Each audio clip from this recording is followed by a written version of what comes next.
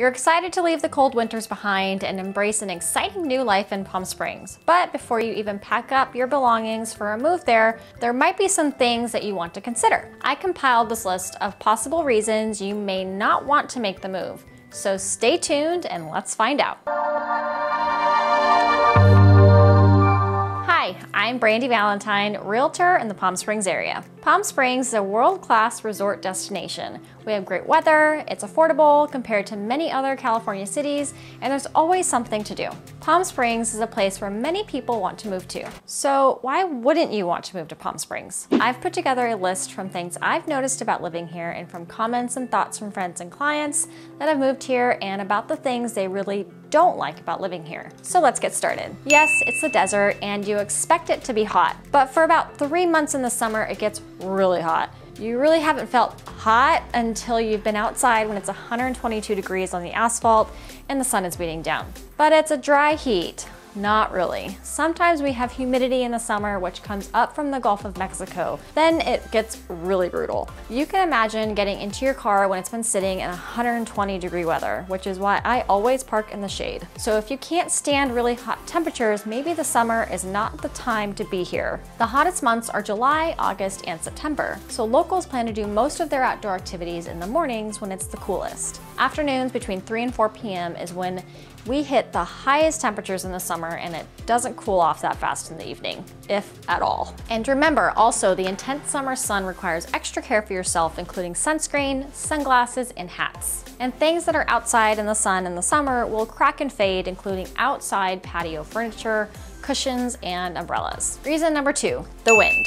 When you drive into Palm Springs from the west, you can't help but notice all the wind turbines. That's because the area between San Jacinto and San Bernardino Mountains, known locally as the Pass, creates a natural wind tunnel. So unless you're tucked up against the side of the San Jacinto or Santa Rosa Mountains, or live in one of the cove areas, you will experience some wind. The windiest time of the year are spring and fall, with January and March tied for being the windiest months. These gusty surface winds usually begin in the late morning hours, peak in the afternoon, and end by early evening. Winds in the low levels become much lighter at night and in the pre-dawn hours. One other thing, the wind does blow dust and sand from the desert around. It's a very fine sand and gets into everything, including your home, even though you have all the doors and windows closed. Reason number 3, taxes. Yes, all taxes are higher here, from sales taxes to property taxes and income taxes. The Palm Springs sales tax is 9.25%. The Palm Desert sales tax is 7.75%. The local sales tax you pay is a combination of state, county, and local sales tax rates. So it can vary city by city and county by county. The property taxes are somewhat higher here too. A rule of thumb for property taxes is 1.25% times the purchase price of a property. California has among the highest taxes in the nation. Sales and income taxes are generally high, but effective property tax rates are below the national average. California's base sales tax rate of 7.25% is higher than that of any other state, and its top marginal income tax rate of 13.3% is the highest state income tax in the country. Of course, income tax rates will vary depending on each taxpayer's individual finances. Reason number 4, rain or lack of it. Yes, we are in the desert and the average rainfall is only 5 inches a year. But when it rains, it creates havoc. Roads become really slick fast. People aren't used to driving on rain-slick roads, so that creates problems. Most streets don't have gutters, so if we get very much rain in a short time, it runs down the road like a river. In fact, sometimes roads wash out or are closed, particularly in the west end of the Coachella Valley, including Indian Canyon, Gianotto Trail, and Vistachino. So the good news is rain happens only about 15 days per year, but beware when it does because people here just aren't used to it. Reason number 5, transportation. We have the Sunline bus transportation system serving the Coachella Valley, also taxis, Lyft, and Uber, but the truth is you really need a car to get around. Once you're at a place like downtown Palm Springs, the River and Rancho Mirage, or El Paseo and Palm Desert, you can park and walk around. But to get from where you are to where you want to go, a car is a must. And that brings up the cost of gasoline, which is more expensive here. Surprise, surprise. The cost of gasoline in California is usually the highest in the country. That's because of taxes on each gallon and refinery costs, because California requires special blends to fight smog and pollution. And the blends of gas change from summer to winter. Electric cars are becoming much more popular, and you can find charging stations everywhere. So factor in transportation costs when thinking about moving here. Reason number 6, diversity.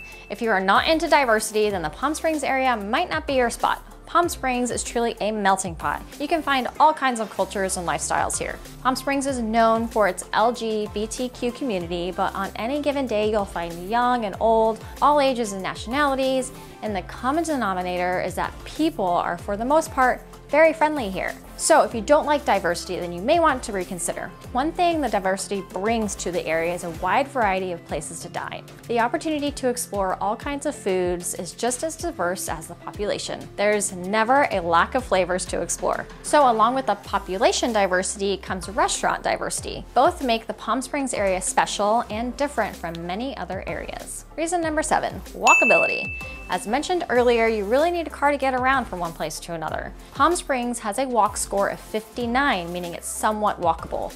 In Palm Desert's walkable score is 27.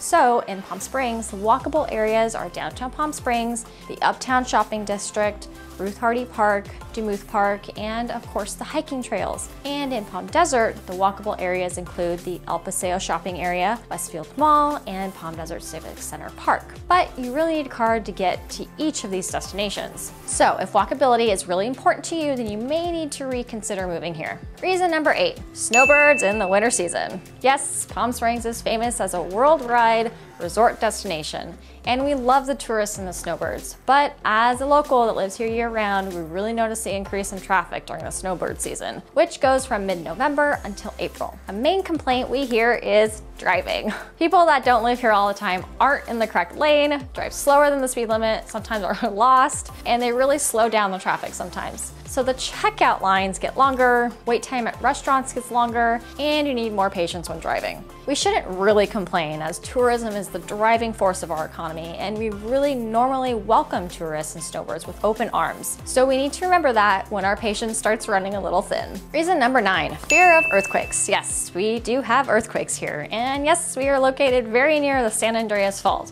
In fact, the San Andreas Fault starts under the Salton Sea and kind of parallels Interstate 10 through the Coachella Valley. So this is earthquake country, and you need to be prepared for one, because they happen from time to time with no notice.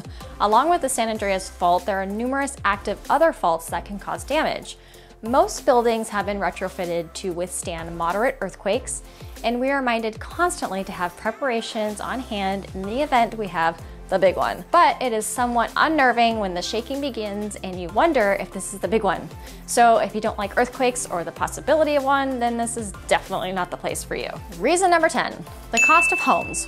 Well, Palm Springs and the Coachella Valley area is more affordable than many other California cities. The cost of homes in the area is 79% higher than the average home cost in the US, but is less than the California average, which is 139% higher than the US average. In Palm Springs, the average price of a standalone home as of this recording is about $935,000. Home prices jumped 8.1% from last year, and the trend is expected to continue for the foreseeable future. So if higher home costs aren't something you can handle, then this place definitely isn't for you. I've done a whole other video on the cost of living here. You may want to check it out. If you're thinking about moving to the Palm Springs area, buying or selling a home here, be sure to get in touch with me. If you'd like to get in touch with me right away, there is a link in the description below.